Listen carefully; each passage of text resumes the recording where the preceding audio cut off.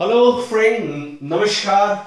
Welcome to Kundra classes. Kundra classes. Today the topic of discussion is Turing machine. Turing machine start करने से पहले मैं फिर वही कॉन्फिडेंस की को बात दिखाता हूं। अगर आपने ये वर्ड पहली बार सुना है या अगर आप ऑटोमेटा पढ़ते जा रहे हैं और आपके सिलेबस में ये नया टॉपिक आ रहा है ट्यूरिंग मशीन, या आप किसी कंपटीशन की तैयारी कर रहे हैं, विश्वास करिएगा ये टॉपिक आपको शानदार क्लियर करने वाला हूं। जिस तरीके से मैंने पीडीए में बहुत सारे क्वेश्चन किए थे पुश डाउन ऑटोमेटा में, इसी तरीके से इस ट्यूरिंग मशीन को भी मैं उतने ही शानदार तरीके से समझाऊंगा। और पहली बार बोल रहा हूं और हमेशा बोलता हूं ये बात कि अगर समझ में ना आए ना तो प्लीज कमेंट कर देना, मैं वीडियो डिलीट कर दूंगा, बट लेकिन शानदार तरीके से समझाने वाला हूं आपको ट्यूरिंग मशीन क्या होती है। ठीक है, चलो ट्यूरिंग मशीन अब हो गई बहुत सारी बातें। अब आती है बात ट्यूरिंग मशीन होती क्या है। देखो ट्यूरिंग मशीन, सबसे पहले अगर हम चॉम्स्की की बात करें, ठीक है, चॉम्स्की हायरार्की की बात करें तो चॉम्स्की भाई साहब ने 4 तरीके की ग्रामर हमें बताई थी। चॉम्स्की की अगर बात करें तो अगर मैं यहां चॉम्स्की की बात करूं तो चॉम्स्की ने हमें चार तरीके की ग्रामर बताई थी, टाइप 0, टाइप 1, टाइप 2 और टाइप 3। क्लियर? टाइप 3 को हम लोग रेगुलर ग्रामर बोलते थे और टाइप 2 को फिर हमने बोला था कॉन्टेक्स्ट फ्री ग्रामर, टाइप 1 को बोलते हैं कॉन्टेक्स्ट सेंसिटिव ग्रामर, ठीक है, टाइप 0 को बोलते हैं अनरेस्ट्रिक्टेड ग्रामर। क्लियर? ये थी हमारी चॉम्स्की हायरार्की। अगर आपने मेरी चॉम्स्की की वीडियो नहीं देखी तो मैं आपको थोड़ा सा एक ब्रीफ कर रहा हूं। ठीक है, रेगुलर ग्रामर को जो मशीन एक्सेप्ट करती है, जो लैंग्वेज रेगुलर ग्रामर से जो लैंग्वेज बनती है उसे बोलते हैं रेगुलर लैंग्वेज। और रेगुलर लैंग्वेज के लिए जो मशीन है वो है फाइनाइट ऑटोमेटा, डीएफए एनएफए जो आपने पढ़ा है, दैट इज रेगुलर ग्रामर से रेगुलर लैंग्वेज, और रेगुलर लैंग्वेज को जो एक्सेप्ट करता है that is finite automata. Clear? CFG के लिए क्या था वो भी हमने बहुत शानदार, सीएफजी को की लैंग्वेज क्या है, कॉन्टेक्स्ट फ्री लैंग्वेज है। ठीक है, कॉन्टेक्स्ट फ्री लैंग्वेज के अकॉर्डिंग जो ग्रामर है वो कॉन्टेक्स्ट फ्री ग्रामर है, और कॉन्टेक्स्ट फ्री लैंग्वेज को जो एक्सेप्ट करती है मशीन वो है पीडीए पुश डाउन ऑटोमेटा। ठीक है, ये आपको मैंने पढ़ाया था, बहुत शानदार तरीके से क्वेश्चन कराए थे। ये वाला टॉपिक कॉन्टेक्स्ट सेंसिटिव ग्रामर अभी छोड़ रहे हैं। क्लियर? अभी आते हैं टाइप 0 ग्रामर, जिसको अनरेस्ट्रिक्टेड ग्रामर बोलते हैं। इसके लिए जो लैंग्वेज है वो रिकर्सिवली एन्यूमरेबल लैंग्वेज है, रिकर्सिवली एन्यूमरेबल लैंग्वेज है। और इसके लिए जो मशीन है, इस लैंग्वेज को जो मशीन एक्सेप्ट करती है उसे बोलते हैं ट्यूरिंग मशीन। क्लियर? तो अब आप समझ रहे होंगे ट्यूरिंग मशीन हम लोग क्यों पढ़ रहे हैं, क्योंकि अब जब हम टाइप 0 ग्रामर की बात करते हैं तो टाइप 0 ग्रामर जो है ना वो बड़ी अनरेस्ट्रिक्टेड ग्रामर, उसके ऊपर रेस्ट्रिक्शन सबसे कम है। मैंने आपको बहुत अच्छे से समझाया उस फिगर को, अगर आपने नहीं देखा तो मैं अपना लिंक दे रहा हूं ऊपर, आप देख लेना चॉम्स्की का। अच्छा, टाइप 0 ग्रामर अनरेस्ट्रिक्टेड ग्रामर है तो उसके लिए हमें मशीन बहुत सॉलिड चाहिए ना, मशीन एकदम सॉलिड चाहिए जिससे वो क्या कर सके, अपने काम को कर सके। तो जो सबसे सॉलिड मशीन है पूरे ऑटोमेटा की वो है ट्यूरिंग मशीन। तो Turing machine is almost a computer, is actually a computer. Clear? अब मैं वो चीजें आपको टॉपिक ही कराना है तो इसलिए मैं बहुत ज्यादा डिस्कस नहीं करने वाला, बस ट्यूरिंग मशीन के लिए एक बात बताना चाहता हूं। ट्यूरिंग मशीन वो चीज है जो 1936 में 1936 में एलन ट्यूरिंग ने बनाया था, और एलन ट्यूरिंग ने आज 2020 में मैं खड़ा हूं मार्च के 2020 में, और आज तक ऐसी कोई प्रॉब्लम नहीं हुई जिसे कंप्यूटर सॉल्व कर सकता है और ट्यूरिंग मशीन सॉल्व नहीं कर सकती। तो आपने पावर देखी कि जिस प्रॉब्लम को कंप्यूटर सॉल्व कर सकता है उसे ट्यूरिंग मशीन भी सॉल्व कर सकती है। ठीक है, तो ट्यूरिंग मशीन की पावर 1936 में जब कंप्यूटर्स भी नहीं थे ठीक तरीके से, उस समय ऐसी मशीन क्रिएट करके चले जाना, ठीक है, कि जो आज तक कोई भी प्रॉब्लम जिसको हम लोग कंप्यूटर से सॉल्व कर सकते हैं उसको ट्यूरिंग मशीन भी सॉल्व कर सकता है। तो ये ओवरऑल पावर थी ट्यूरिंग मशीन के। ठीक है, और ट्यूरिंग मशीन कब यूज होती है? Turing machine recursively type 0 grammar जो अनरेस्ट्रिक्टेड ग्रामर होती है वो कौन सी लैंग्वेज बनाती है? रिकर्सिवली एन्यूमरेबल लैंग्वेज, और जिसको एक्सेप्ट करता है ट्यूरिंग मशीन। क्लियर? तो ट्यूरिंग मशीन पढ़ने से पहले आप बहुत सारी चीजें पढ़ चुके हैं, तभी आप ये ट्यूरिंग मशीन लास्ट के टॉपिक होते हैं, तो ट्यूरिंग मशीन की तरफ हम बढ़ते हैं। तो ये थोड़ा बहुत आइडिया था ट्यूरिंग मशीन का। अच्छा, ट्यूरिंग मशीन में क्या चीजें हैं जो हमें समझनी है, एक्चुअल में क्या है देखो। तो अभी मैं ये सब थ्योरी नहीं करा रहा हूं, ठीक है। ट्यूरिंग मशीन क्या है एक्चुअल में, एक इनपुट टेप है, आपकी इनपुट टेप है, ठीक है, जिसमें कुछ जैसा मैंने आपको पीडीए कराया, अगर आपने मेरा पुश डाउन ऑटोमेटा किया हुआ है तो ट्यूरिंग मशीन में भी आप देख सकते हैं। तो ये क्या है, फाइनाइट स्टेट मशीन है, फाइनाइट स्टेट मशीन है, एफएसएम फाइनाइट स्टेट मशीन है। इसके ऊपर रीड और इस समय राइट हेड लगा है। क्लियर? ये ऐसा हेड है जो रीड भी कर सकता है, और अभी तक हमने सिर्फ रीड किया था, अभी तक हमने सिर्फ स्ट्रिंग को रीड किया था। अब ट्यूरिंग मशीन एक ऐसी मशीन है जो रीड भी कर सकती है और राइट भी कर सकती है। तो अगर यहां पे कोई सिंबल है ए बी बी, क्लियर, तो ये इन सिंबल को रीड भी कर सकता है। ये हेड जो है, रीड राइट हेड लगा हुआ है यहां पे, आप रीड भी कर सकता है और राइट भी कर सकता है। तो ट्यूरिंग मशीन का जो रीड राइट हेड है, जो वो क्या कर सकता है, रीड और राइट दोनों, इसके पास दोनों की ताकत है। अच्छा, इससे पहले हमने क्या पढ़ा था, पुश डाउन ऑटोमेटा हो चाहे हमारा फाइनाइट ऑटोमेटा हो, उन सब में हम आगे बढ़ रहे थे, आगे फ्रंट की तरफ बढ़ रहे थे। यहां पे आपके पास दो ताकत है, आप राइट पे भी जा सकते हैं, आप लेफ्ट में भी जा सकते हैं, क्लियर। तो ट्यूरिंग मशीन में मेरे पास दो ताकत है, मैं राइट में भी जा सकता हूं, मैं लेफ्ट में भी जा सकता हूं, और मैं कुछ नहीं कर सकता हूं। तीनों चीज की ताकत है, राइट लेफ्ट और किसी चीज, ठीक है। तो दो ताकत इनके पास ताकत है, राइट की जाने की और लेफ्ट को जाने की, क्लियर। तो ट्यूरिंग मशीन का ओवरऑल आपको कंसेप्ट में ये बताना चाह रहा था कि ट्यूरिंग मशीन क्या है। तो एक टेप है, इनफाइनाइट टेप है, जिसमें कुछ सीक्वेंस ऑफ आपकी स्ट्रिंग है, उसको वो पढ़ेगा, उसको रीड भी कर सकता है और उसको वो राइट भी कर सकता है, दोनों काम वो कर सकता है, रीड राइट दोनों काम कर सकता है। तो ये ट्यूरिंग मशीन की ओवरऑल ताकत है जिसे वो आजमाएगा। चलो, अब आती है बात ट्यूरिंग मशीन क्या है, क्या एक्चुअल में। तो ये लिखा हुआ है, Turing machine act as acceptor. तो जिस तरीके से फाइनाइट ऑटोमेटा के ग्रामर और मशीन में क्या फर्क है, ग्रामर जनरेटर है और मशीन क्या है, एक्सेप्टर। ग्रामर जनरेट करता है लैंग्वेज को और मशीन क्या करता है, लैंग्वेज को एक्सेप्ट करता है। भाई एक बात बताओ, मैं कुंद्रा जी हूं, प्रोफेसर कुंद्रा, मुझे बोला भाई खड़े हो जाओ, तो भाई खड़े हो जाओ, तो ये हिंदी ग्रामर से एक लैंग्वेज बनी, भाई खड़े हो जाओ, और मैं एक मशीन हूं और मैंने उसको एक्सेप्ट किया और मैं खड़ा हो गया। फिर मुझे किसी ने बोला भाई ये मार्कर को उछालो, तो मैंने ये मार्कर को उछाला। क्यों भाई, ये मार्कर को उछालो, ये ग्रामर से बना हुआ एक सेंटेंस, एक लैंग्वेज है, और उस लैंग्वेज को मैंने एक्सेप्ट किया, मैं एक मशीन हूं और मैंने एक्सेप्ट किया और उसके अकॉर्डिंग मैंने रिस्पॉन्ड किया। तो इसी तरीके से मैं एक्सेप्टर हूं।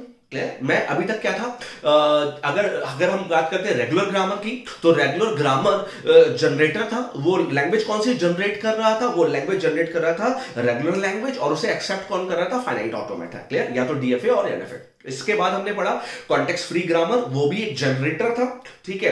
अब वो जनरेटर था और वो जनरेटर क्या लैंग्वेज प्रोड्यूस कर रहा था, कॉन्टेक्स्ट फ्री लैंग्वेज, और उसको एक्सेप्ट कौन कर रहा था, पीडीए एक्सेप्ट कर रहा था। तो इसी तरीके से ट्यूरिंग मशीन क्या है, तो जितनी भी मशीन थी वो सारे एक्सेप्टर थे।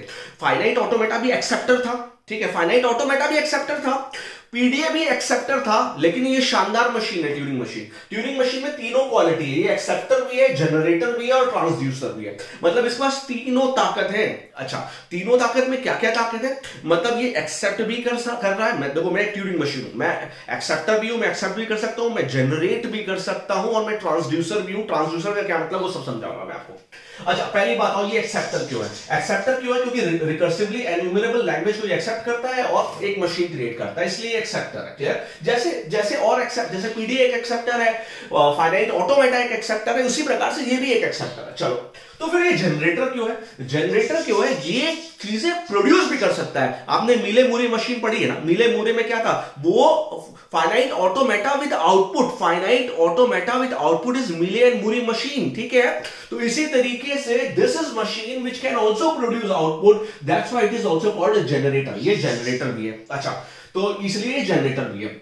ट्रांसड्यूसर क्या है, ये सारे के सारे मैथमेटिकल फंक्शन भी परफॉर्म कर सकता है। प्लस माइनस है, तुम्हारा मॉड निकालना है, तुम्हारा पावर में तो तुम्हारा पावर में कन्वर्ट करना है, ठीक है, तो किसी भी पावर में जो कन्वर्ट करना है, कुछ भी काम करना है, तो ये ट्रांसड्यूसर का भी काम कर सकता है। तो मैथमेटिकल फंक्शन भी परफॉर्म कर सकता है, लैंग्वेज को भी प्रोड्यूस कर सकता है, और एक्सेप्टर तो है ही, एक्सेप्टर तो काम नहीं कर रहा है। तो जो ट्यूरिंग मशीन है वो ये तीनों पे काम कर रहा है। कब बना था, 1936 में बना था। किसने बनाया था, एलन ट्यूरिंग ने बनाया था। अच्छा, जिस प्रकार से हमने चाहे पीडीए समझाया हो, हमने चाहे आपको फाइनाइट ऑटोमेटा पढ़ाया हो, हमने सबके टपल्स के बारे में बताया था कि किसमें कितने कितने टपल्स होते हैं, ठीक है। इसी प्रकार से ट्यूरिंग मशीन में भी कुछ टपल्स हैं, उन टपल्स के बारे में और जानकारी लेते हैं, वो टपल्स हैं क्या। चलो, लेट्स स्टार्ट, ठीक है। तो सबसे पहले Turing machine can be defined as a set of 7 tuples. Turing machine को 7 टपल्स के द्वारा बताया जाता है। ये 7 टपल्स क्या क्या है, क्यू के बारे में तो बहुत पहले से सुनते आ रहे हैं। Q is set of finite states, clear. Sigma is what input symbol, ये भी आप पढ़ते जा रहे हैं। इनपुट अभी तक पढ़ा था, ए बी हो सकता है, 0 1 हो सकता है, कुछ भी, ये सब आपने पढ़ा। ये इंपॉर्टेंट है, टाउ, इसे बोलते हैं टाउ। टाउ क्या है, tau, tau is non empty set of tape symbol. Tape के अंदर आने वाले जो भी सिंबल्स हैं उन्हें क्या बोलते हैं? टाउ। टेप के अंदर आने वाले जो भी सिंबल्स हैं उन्हें क्या बोलते हैं? टाउ। क्या बोलते हैं? टाउ। अच्छा, टेप के, अब आप कहोगे सर टेप के अंदर तो इनपुट अल्फाबेट ही आ रहा है, तो टेप के अंदर की कोई अलग भी सिंबल है? बिल्कुल, और भी अलग सिंबल है टेप के अंदर। तो टेप के अंदर ब्लैंक सिंबल्स भी होते हैं। क्या होता है? ब्लैंक। जब हमारी स्ट्रिंग खत्म हो जाती है तो उसके आगे पीछे आप कितने भी ब्लैंक्स जोड़ सकते हो। ये इनफाइनाइट टेप है, ठीक है, इसके आगे पीछे कितने भी आप ब्लैंक्स जोड़ सकते हो। क्लियर? ये हो गई बात एक।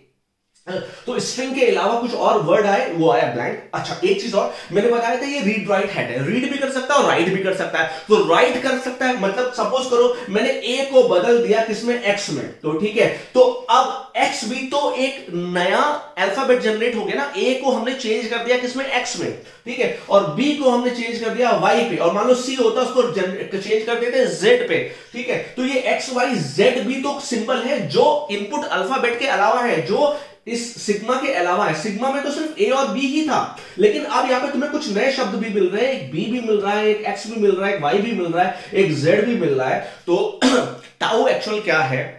टाउ क्या है? टेप के अंदर आने वाले सारे सिंबल।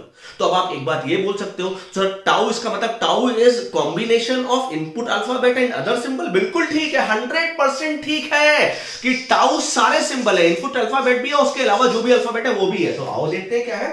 तो tau is non empty set of tape symbols, that is, ये तो इनपुट सिंबल तो रहेगा, ए बी वाले सीरीज जो है 0 1 वाली वो तो रहेगी। साथ में अगर आपने एक्स से, जरूरी नहीं एक्स पी क्यू आर किसी से भी, अगर आपने एक्स यूज किया है, वाई यूज किया है, जेड यूज किया और ब्लैंक, ब्लैंक, कुछ लोग ब्लैंक को बी से दिखाते हैं, कुछ लोग ब्लैंक को इस तरीके से दिखाते हैं, कुछ लोग ब्लैंक को डब्बे से दिखाते हैं। तो ब्लैंक, कुछ किताबें, हर बुक्स का, हर जगह का अलग सिंबल है। यहां हम लोग ब्लैंक को बी से यूज करेंगे, कंफ्यूजन की कोई बात नहीं। तो ब्लैंक का मतलब बी है। कुछ लोग स्मॉल बी यूज करते हैं, कुछ भी इस्तेमाल कर सकते हो, उससे कोई फर्क नहीं पड़ता। क्लियर?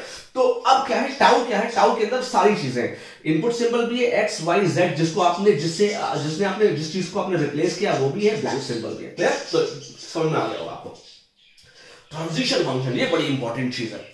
ट्रांजिशन फंक्शन क्या है? इसमें ट्रांजिशन फंक्शन, डेल्टा क्या है? डेल्टा कह रहा है जब आप किसी स्टेट पे कोई इनपुट सिंबल लेंगे, मतलब ऑब्वियस है कोई ना कोई इनपुट सिंबल लेंगे या आप, ठीक है, तो आप किसी स्टेट पे अगर कोई इनपुट सिंबल लेंगे तो क्या होगा? आपको एक नया सिंबल मिलेगा, ठीक है। वो नया सिंबल क्या हो सकता है? टाउ। वो नया सिंबल क्या होगा? टाउ। क्यों? इस समय वो टेप का सिंबल होगा। टेप क्यों? ये वो जरूरी थोड़ी इनपुट अल्फाबेट ही हो सकता है वो एक्स हो सकता है वो वाई हो सकता है वो ए ही हो। तो टाउ में तो सब कुछ आ जाता है, इसीलिए हमने टाउ लिखा है इंस्टेड ऑफ कि यहां पे हम सिग्मा लिखते। तो अगर मैं इसको काट के, अगर मैं इसको हटा के यहां पे सिग्मा लिख दूं तो ये गलत हो जाएगा। क्यों गलत हो जाएगा? क्योंकि सिग्मा तो रेस्ट्रिक्टेड है कि सिग्मा में तो सिर्फ ए और बी ही आएंगे या 0 1 ही आएगा, लेकिन टाउ में तो सब कुछ आएगा ना। इसलिए अगर आपने कोई स्टेट पे कोई इनपुट सिंबल दिया है, इनपुट सिंबल तो हम ऑब्वियस है सिग्मा से ही देंगे, तो आपको एक टाउ मिलेगा। टाउ दैट इज टेप का कोई भी सिंबल, टाउ। अच्छा, उसके बाद आपके पास एक चॉइस होगी, आप राइट में जाएंगे या तो लेफ्ट में जाएंगे, आर राइट, एल लेफ्ट, और क्यू एक नई स्टेट में आप चले जाएंगे। क्लियर? तो आप एक नई स्टेट में चले जाएंगे। क्लियर? तो ये आपको सारा समझाना था मुझे कि ये क्या टाउ कर क्या रहा है। अच्छा आओ, क्यू नॉट आपको पहले से ही पता है, क्यू नॉट एक इनिशियल स्टेट है। बी क्या है? ब्लैंक सिंबल है, जो आपको बता चुका हूं। Where B does not belong to sigma, B sigma का पार्ट नहीं है, बी बल्कि किसका पार्ट है? टेप सिंबल है। क्लियर? तो टाउ का पार्ट है। चलो ये आपको पहले ही बता चुका हूं मैं। और एफ तो आपको पता है सेट ऑफ फाइनाइट स्टेट है, या तो एक्सेप्ट हो सकती है स्टेट और या तो रिजेक्ट हो सकती है ना। फाइनल स्टेट क्या हो सकती है? या तो एक्सेप्ट हुआ या तो रिजेक्ट हुआ। क्लियर? तो ये 7 टपल आपको बहुत अच्छे तरीके से समझने हैं, क्योंकि इन्हीं के आधार पे आप मशीन्स बनाओगे। और फिर मैं बोल रहा हूं मशीन्स तो मैं आपको मास्टर कर दूंगा बनाने में, मास्टर बना दूंगा मशीन कैसे बनाते हैं। क्लियर? एकदम डाउट ही क्लियर कर दूंगा, ऐसे ऐसे चीजें बताऊंगा आपको, क्लियर हो जाएगा कि मशीन कैसे बनती है। तो ओवरऑल ये था। मैं देखता हूं वीडियो कितनी लंबी हो गई। ओके, वीडियो 14 मिनट की होगी तो हम ज्यादा इसके ऊपर बातें नहीं करेंगे। नेक्स्ट वीडियो से हम क्वेश्चंस को सॉल्व करना शुरू करेंगे, ट्यूरिंग मशीन के क्वेश्चन को। बहुत बहुत धन्यवाद आपको। मेरे ख्याल से ट्यूरिंग मशीन का ओवरऑल थ्योरेटिकल पोर्शंस तो बिल्कुल समझ में आ गया होगा। इसके बाद हम शुरू करेंगे ट्यूरिंग मशीन के ऊपर क्वेश्चंस करना, और मेरे ख्याल से 6 7 8 क्वेश्चन हम कर डालेंगे ट्यूरिंग मशीन के ऊपर, ताकि आपको बिल्कुल सारी चीजें क्लियर हो जाए। बहुत बहुत धन्यवाद। Thank you so much. Please like and subscribe the channel अगर आपको सच में ये चैनल पसंद आ रहा है तो। Thank you so much.